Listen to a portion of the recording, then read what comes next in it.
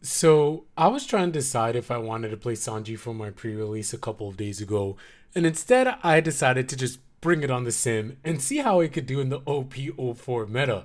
So in this video we're going to be going over my Sanji list and showing you guys some gameplay. Now, Sanji, for those of you that don't know, is once per turn. When you play a character without an effect from your hand, if you have 3 or less characters in play, set up to 2 of your Dawn as active. And so for most people, that might kind of look like Dofi's ability, right? You know, like Dofi can restand some Dawn at the end of the turn and then he can utilize them for events. Well, for me, I was just like, yeah, I just want to utilize this for offense and absolutely rush my opponent down. So for defense, quote unquote defense, the only events that we are running are 3000 Worlds and Red Rock. This is going to allow us to deal with any troublesome cards that do end up hitting on the board. Outside of that, everything else that we are running are going to be vanillas that can then trigger Sanji's ability, allowing us to have 2 more Dawn, and then attaching that 2 Dawn to continue to swing, or to play another character and develop the board and just be annoying and really swarm the board, right? You know how Zoro's annoying because he could just summon a whole bunch of bodies and swing at you? That was kind of my game plan with Sanji. So outside of the events, we also have all the vanillas that are going to be high power. So we're looking at Draco Mihawk 6 cost, as well as Virgo 5 cost, which are going to be 8,000 power, 7,000 power respectively. On the green side, we have Kuro, who's going to be 8,000 power, 6 cost, who is new in this set. We have Roki as well. You could choose to play Crocodile if you want, but I went ahead and played Roki. We also have Edward Weevil. We had to throw some 3 costs in, so we threw some Edward Weevils, we threw in some Usops, we threw in John Bart, we threw in Kobe, we threw in Gecko Moria, we threw in Pacifista, we threw in Zoro. You guys see it. We have no 2K counters. This deck is complete jank. Let's take it online. Okay, first gameplay, we have Sanji versus Charlotte Katakuri. This is OP-04 format.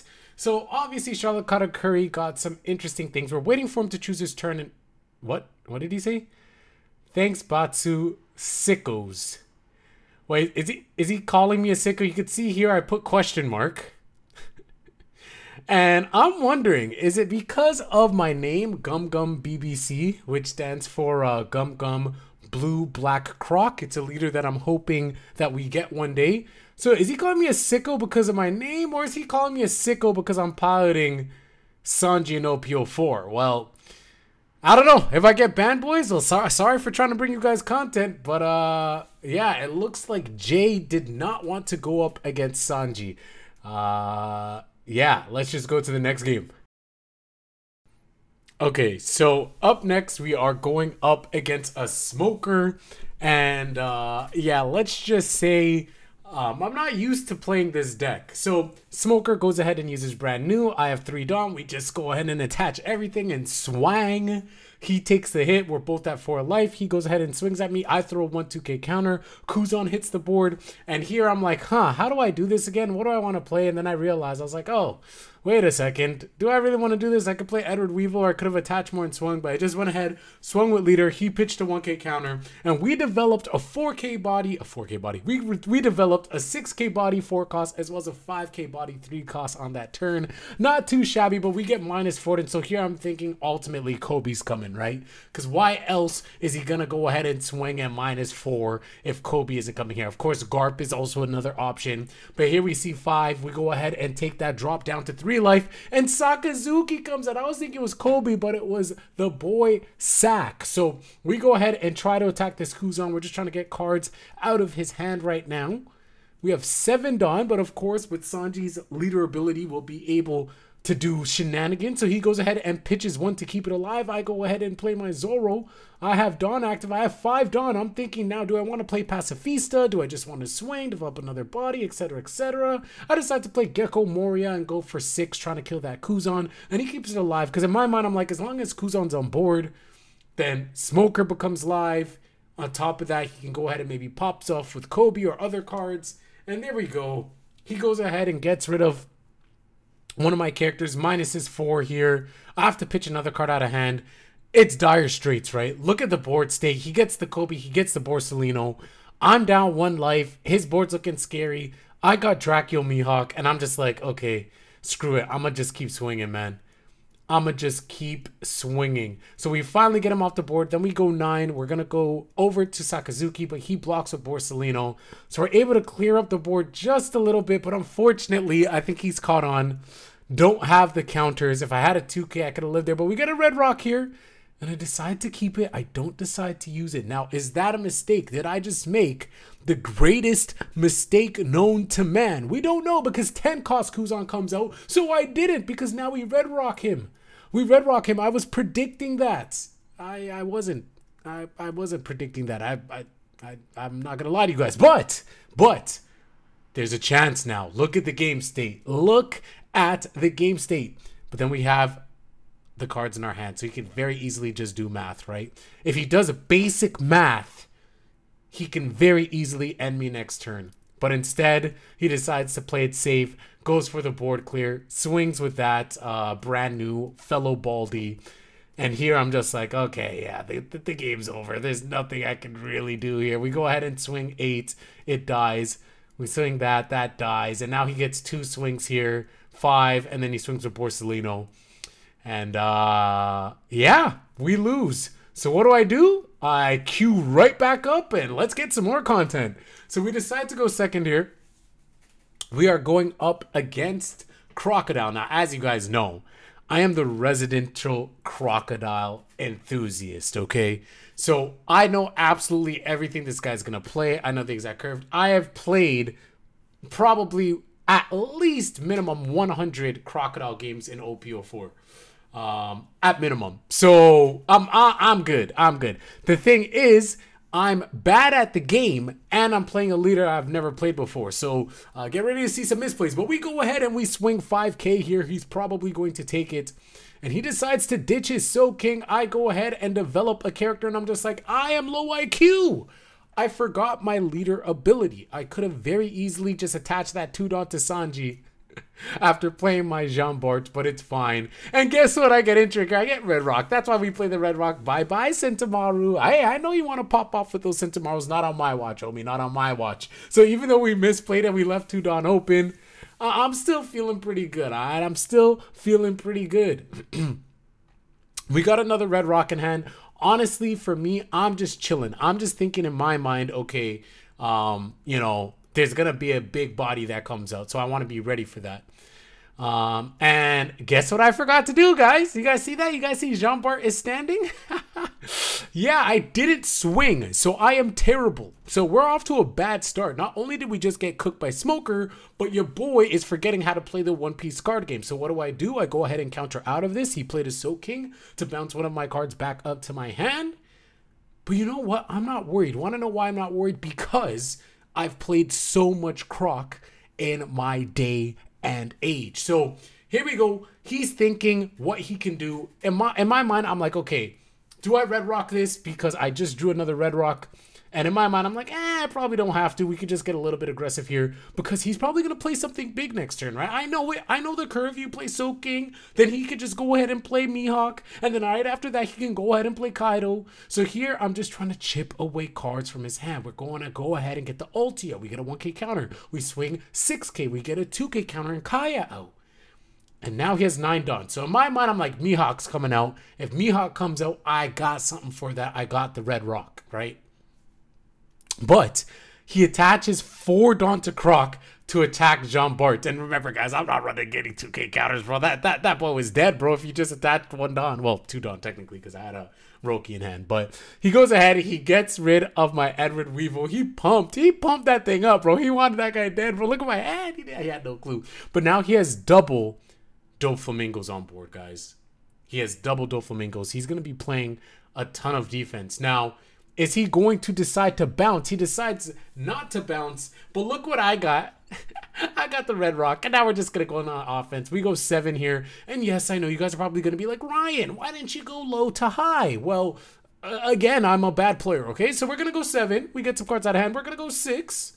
We go ahead and get another 2K counter. And then we go 5. And then we go ahead and get another. No, I actually don't think we get another counter out of hand. I think he blocks with Doflamingo here. I actually don't remember. It's taking some time. It's taking some time. How are you guys doing? Are you guys subscribed yet? Go ahead and click that subscribe button and click that like button while you guys are down there as well. So he went ahead and swapped it back over to the Doflamingo, and he only has 2 cards in his hand. And I'm like, boy, if that's Kaido, well, then he can only bounce 1 card because it's not a 3 cost or less. But he can definitely do some damage and try to clear board here. So he goes ahead, attaches 4 Dawn. Now remember, he could always use leader ability and bounce. But the one thing that's good about Sanji is that I'm getting really good value. If you go ahead and bounce one of these cards, if you go ahead and bounce my Roki, no problem. I'm playing him effectively as 3 Dawn. So I'm chilling. It's not a 5 Dawn 7 cost body. It's a 3 cost 7 cost 3 cost 7k body. So he decides to bounce my Passy. He bounces my Pacifista, and I'm just like, really, bro? Really? It's just gonna come back out. And look what I drew, man. I drew a 3,000 worlds. How beautiful is that? So we go ahead, we just start flooding the board. We 3,000 worlds, get the blocker out. Now we're smart. We go 5, and then we're gonna go 7. So we get a 1k counter 7. This is a guaranteed hit, but it's not because he has a love beam. So I'm just like, and then love beam allows him to draw, so he gets to replenish a card. And now in my mind, I'm just like, okay, well, at least I can't get what's that card? I can't get Mihawked here. So he goes 10. I just die. That's fine. He has 3 Dawn left. Am I going to see another Doflamingo? No, we see a pass. And look at this, man. Just look at it. I'm just trying to do the math. All right, I'm just trying to math it out. I'm like, okay, I got this many Dawn left. Let's go ahead and swing 9. He take the hit. We go ahead and swing 9. He takes the hit, and we go ahead and swing 7. And he takes the hit, and then we go ahead and pass. And so now I'm feeling really nice. Hey, man, look at that. I got 3 life left. I got 3 cards on board. He can try to attack me. He could try to bounce me, but guess what? Unless 3,000 worlds and a blocker. Yeah, about that, because now he can just attack me, and then he could just bounce that, and he's probably like, yeah, you know, there's no way he's gonna have another piece of removal in his hand, right? Surely he's not. I could just bounce his Pacifista, and then he'll only be able to swing with his Sanji, and then I'll be able to win and be able to get one of my events back from my trash. But look at what's in my hand. We have the red rock. So what do? We red rock and we swing 9. And then you shake my hand. And we got a W. So now we got 1 report, we got 1 loss, and we got 1 win. So you know what we had to do? We had to play 1 more. This one is for all the marbles. So this one I was actually streaming to my friend, and I was showing him the match, and I was like, look, man, Sanji is a A-tier deck in OP-04. And so we're going up against an OP-04 leader, Doflamingo. And guys, look at how OP this deck is. Want to know why? Because we play Usopp and then we swing 7. How beautiful is that? He's at 4 life, I'm at 4 life, and he's taking a 7 hit right off the bat with a okay, he had a... I didn't know he would play a Gum Gatling. So, Brook and Usopp. This is gonna be quite the game, fellas. This is gonna be quite the game. But look, we got 5 Dawn, right? We got 5 Dawn. So we go ahead and play a Roki. We develop a big body. And I'm just gonna go on the offensive, man. Let's swing 7 and see if we can get some life off him. He left 2 Dawn open. What's he gonna do? Is he gonna take the hit? Is he not? He is going to... I think he takes a hit. Yeah, he does take the hit. And he goes ahead, and I believe he got the trigger to ramp, and then we just go ahead and swing again. And he takes the hit! He takes the hit! And I hit Paradise Waterfall and trigger, which sucks, but you know what? We already got that off. So here comes the Yuta. We have the blocker Yuta on board. We have another Usopp. So film deck, doing film deck things, flooding the board. And for me, I'm just like, at least there's no 7 cost Luffy yet, right? But we go ahead and hit a 3,000 worlds in trigger. We go ahead and get rid of the Usopp. We go ahead and ditch 1. And now look, man. Look at this beauty. We go ahead and play Kuro. And I was like, oh shit, I probably should have played John Bart. So I could have 3,000 worlds. I am bad. But we go ahead and just swing 7. You know, at this point, I'm just like, all right, let me try to control the board. And we get Union Armada, bro. Are you serious? You're actually playing that in Doflamingo? But whatever. At least we get one body off board. I'm fine with that. We pass it back over. I was thinking maybe the right play would have been John Bart's into 3,000 Worlds. Because now, look at all this, bro. He loads up the Dawn. And he's going to swing 8 into my Roki, I believe it is. Or does he go face? I actually don't remember at all. Oh, he goes 9. Yeah, he decides to attach more and goes 9 just for the guaranteed hit. And yeah, that's dead, right? We get 8. I have to take that. And I believe he leaves Yuta standing here. He had 2 more Dawn, but like, you know. Oh, wait, he swung with this? Did he actually swing with this? Oh, yeah, I have to take this, bro. Ouch. Okay, so here I'm like, okay, I'm at 9 Dawn. I have to do something about his board, right? Because I'm like, he has no rush. He has no rush. So I definitely live one more turn if I can clear his board. And if I can get him to take one more hit. So what I decide to do, I go 7 to here and I hope that he doesn't have the counters to keep it alive. And I'm like, maybe that was a misplay. I'm like, maybe I should have just went 8, but it dies. So I'm like, okay, there's a chance. So then now we just go curl here. But now that I think about it, I probably should have 3,000 Worlds and then attacked and I could have went face. But hey, I'm a bad player, guys, so don't get mad at me. So now I have 7 Dawn left, and now I realize I'm an idiot because I'm like, okay, these numbers don't really make sense, and now I still have 1 Dawn left. But it's fine because now I know I can't lose, and I developed 2 bodies. So I'm like, there's absolutely no way. He had Top Knot. He had Top Knot.